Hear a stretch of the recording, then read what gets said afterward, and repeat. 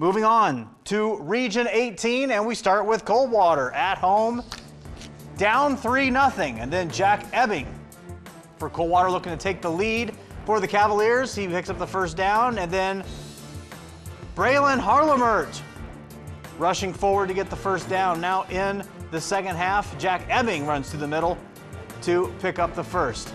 Cavaliers going to stick to the running game here. Harlemert picking up the tackle. Move the chains for the first down. Then Marcel Blasingame back in the game. Hits Evan Harlemert over the middle, and he will be brought down near the 15. Now Blasingame looking, and he finds scramble. Looking good. Cody Depwig toward the sideline and taken down just shy of the goal. They marked him down at the 2-yard line, and then Ebbing runs this one in for the touchdown. Cavs strike 7-3.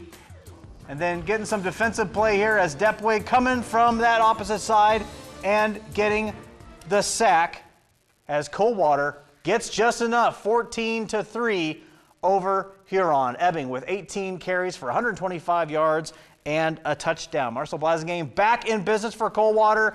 That has got to boost the Cavaliers' playoff chances in terms of making a deep run in the postseason as long as he can stay healthy.